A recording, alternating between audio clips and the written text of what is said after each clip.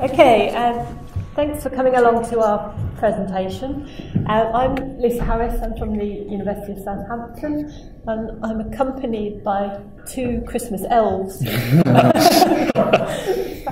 Flatly refused to put their costumes on. They're two students, digital champion students from the university, level 2 now, on web science.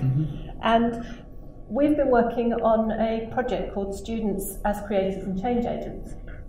And the reason we really wanted to come to this conference and talk to you guys about it was to emphasise the role that social media has played in the development of this project.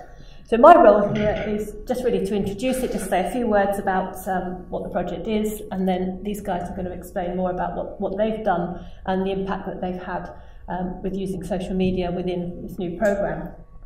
So we shortened the title to SocMedHE.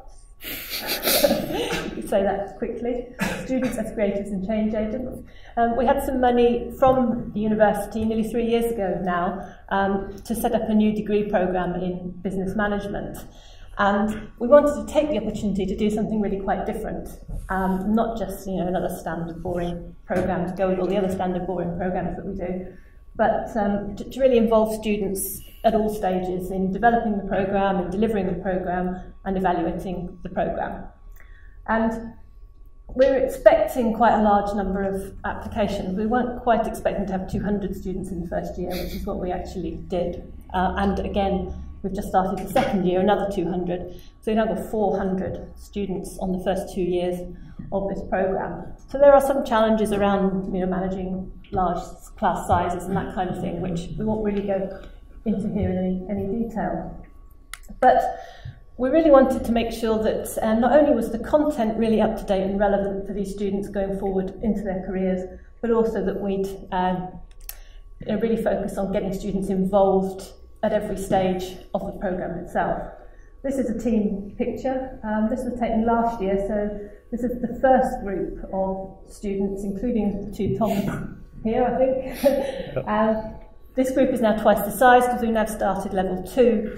So we've got a new group of first year students who are part of this management team. So we've got, I think, 20 odd students and 4 members of staff now involved in this. So this is what the first year of the programme looks like. The 4 modules that are in red are the ones that we particularly designed from scratch.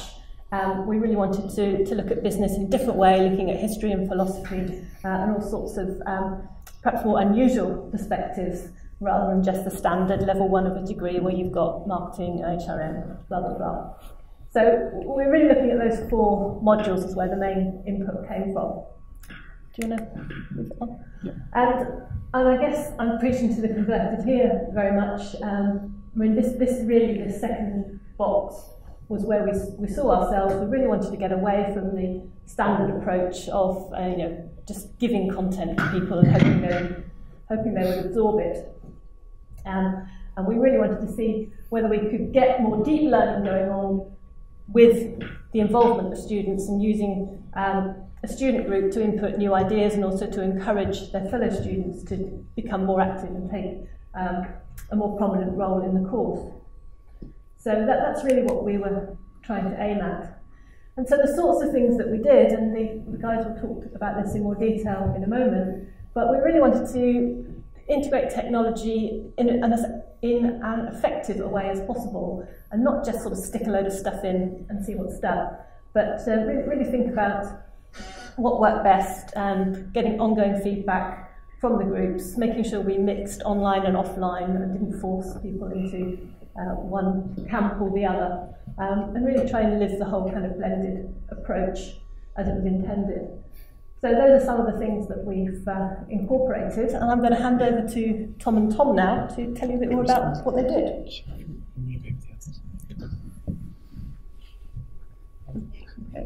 I'll just hold it so I can pass it on to Tom, I think. Right, so Lisa's whipped through the general theory behind the project, and now Tom and I are going to try and talk about social media a little bit more and the role that that's had to play in co-creation, because as you can see it's quite a big project. We've given this talk a number of times as as you'll probably hear. The best way we've found to introduce and sort of summarise it is to give you a 3-stage summary, a snapshot, if you will, of what's happened in the project in the past week, in the past month, and in the past year. So in the past week, it's obviously been the last week of term, so we've been celebrating. But we've also written an abstract for a conference in London at UCL, which is coming up, all around the idea of co-created learning. We've completed a 3,000-word case study on a conference we ran for first-year undergraduates when they joined this year to be submitted to an international journal. We've worked on collecting feedback from that conference for the case study. And then in the past month, we've worked on supporting the startup of the first-year co-creation group, so the year behind us. We've worked with a number of staff in the business school on the introduction of an enterprise scheme for students supported by Boeing, which is really exciting. We've organised a run, totally independent of the business school, a field trip to Cadbury World for first-year students, which was well supported. And we've also supported a number of live events, kept the blog running, kept the Twitter running, and I'll talk about that in a second. When we first started giving this presentation, it was easy to talk about what happened in the past year, but now it would take me what feels like a year to run through everything that's happened. So we've spoken at conferences across the world as a group, obviously not just me. We've spoken at a huge range of conferences. We've published a number of papers. We've published a number of videos. We've kept the blog running, kept the Twitter running, taught sessions on digital literacy, a whole range of stuff. But I'm going to try and keep it tightly focused to social media, so we'll get going on that now. Cheers. So thank you, Tom, and I just want to reiterate that this is a very holistic project. A lot of what we do is based around engagement of the student cohort as opposed to just social media, but we have found through working on the project over the past couple of years that social media is an inherent part of student engagement. There's quite a negative stereotype I think has been propagated recently of young teenagers, people my age and below, spending most of their time, whether this be a just or not stereotype, on their phone, on devices, and we found that whether or not this be true, that they do like to spend a lot of the time engaging with us over social media as opposed to more traditional ways, face-to-face, that you might expect from a lecture. So up there is a brief list of some of the things that we've been engaging in online in an attempt to try and make sure that students feel included and have the opportunity to shape their learning process. Well, we'll go through all these individually, but I just want to say very quickly that the blog and the social media, and to an extent digital literacy education, are the biggest 3 projects that we've been working on throughout the last year. Thank you. So as Tom said, we're now going to attempt to talk you through them, but the important thing to bear in mind is that these are all co-created resources. None of them are all students and none of them are all staff. Okay, we all work together on all of them. This is the landing page for our blog. There's the nice web link there if you'd like to go on it and boost our hit counter. We keep the blog running all year round, over the summer, over Christmas breaks, etc. And there's a huge variety of articles on there, again, from staff, from students, from guest lecturers. We share whole articles if they're particularly interesting or relevant for students' assignments. We will post updates on the project itself, like we'll be writing a blog post, for example, on our experiences at this conference today, and that's something that we've done from the very beginning of the project to maintain transparency, because obviously there's 20 of us in this project, and like Lisa said, there's 400 students on the course as a whole, so we don't want to isolate the students who aren't involved in the project.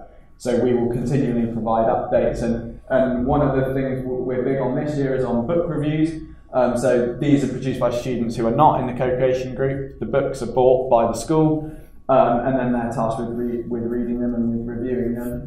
There's a rundown of categories there that can probably give you a better idea of exactly what goes on there. As I say, or you're welcome to visit it. And we've got a summary of our project on there as well. But the blog we kind of see as the hub of the project as a whole. It's the landing space for a lot of students who want to find out more about the project. And it's a key part for us of creating what we've termed a digital learning environment. So, because we're partnering it with an inquiry-based learning approach in the modules, we feel that we need to create a digital learning environment and indeed a physical learning environment so that students constantly feel like they are learning during their time at university.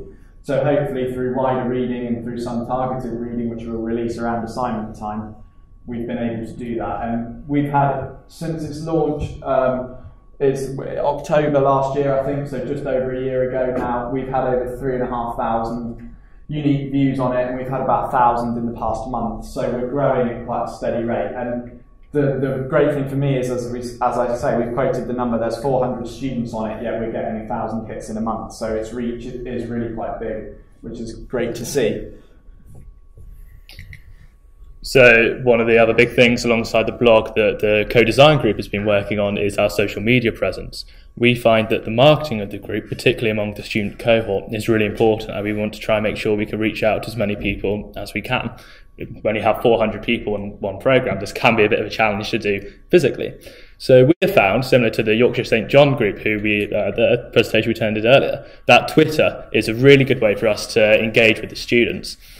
We use Twitter. We've identified how we best interact with students down to approximately 3 areas. We use it for the dissemination of information, whether this be upcoming assignments, really interesting lectures, or general articles that someone might find online and choose to share. We have the creation of spaces for discussion. If we create a hashtag, we can try and promote people to discuss, share ideas outside of what they might do within a typical lecture environment, where the space of a lecture theatre isn't really conducive to having an open discussion with not only other students but the lecturers. And then also, to build on that a bit, the possibility for students to engage with lecturers on a slightly less formal basis. Almost every university will have their own inbuilt emails, for example, wherein you have the expectations of formality. Taking the interaction outside of emails onto social media allows for a more open discussion about any area of interest between the students, each other, and the lecturers. So to build on this, we find that there are a variety of social media platforms, and indeed the project we're working on this year is to increase the scope beyond just Twitter, push to Facebook, and see if we can move more onto different social media platforms. One of the reasons we found for Facebook not working quite as well is people have a single Facebook account. Facebook limits you to only having one account. This means that people, and forever how long they might have had it, have always associated it with their personal life. Twitter, on the other hand, has no such limit. You can create, and this is something that we've been pushing for within the co-design group, an academic or a professional Twitter account. I myself have 2 Twitter accounts, as does Tom. Maybe Lisa, not too sure. We have a personal Twitter account where you can send your tweets out of cute selfies with your puppy or whatever, and an academic account, which I've been tweeting from today, and Tom has as well. So we think it's really important for there to be a dissemination of students, partly because of the whole lecture scare, people putting something that might put them out of a job in the future, but also because on Facebook, people feel there is a barrier almost between them and a lecturer, given that very few lecturers are on Facebook for whatever reason, and the fact it's easier to engage on Twitter. We have found Twitter to be the most successful so far in the first year. But again, like I said, this is something we want to work on.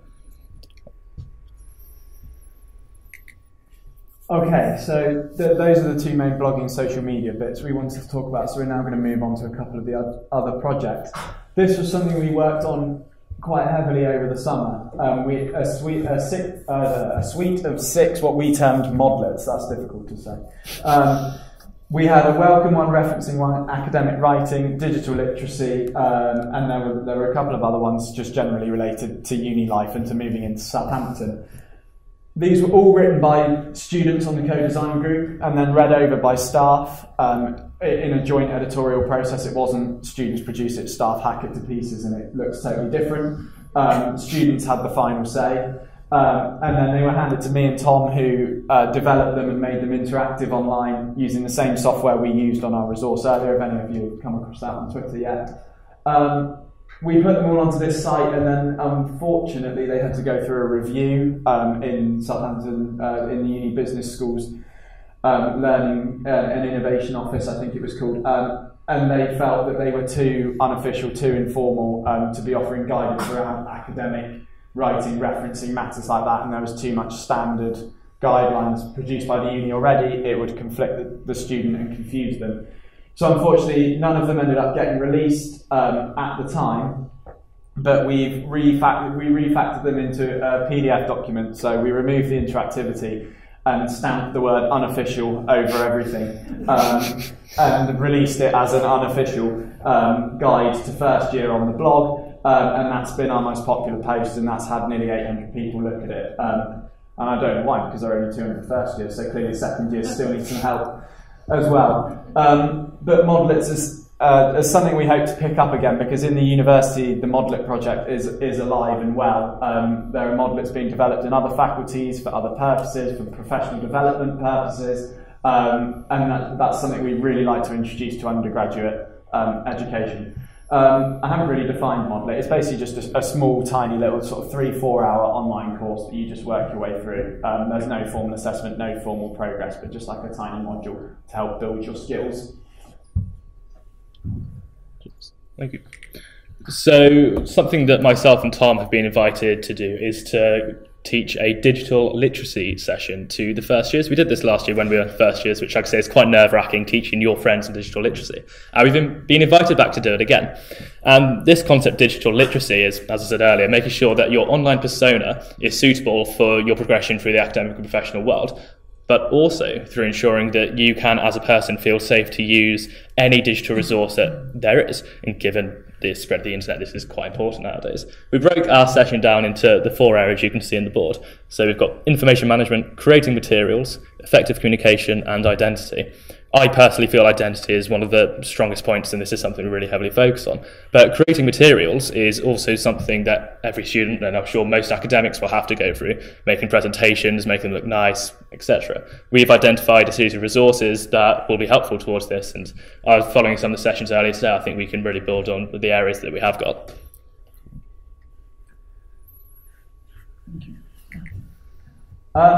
This slide I made, and I called it Innovative Technological Engagement, and it's basically an anything else slide.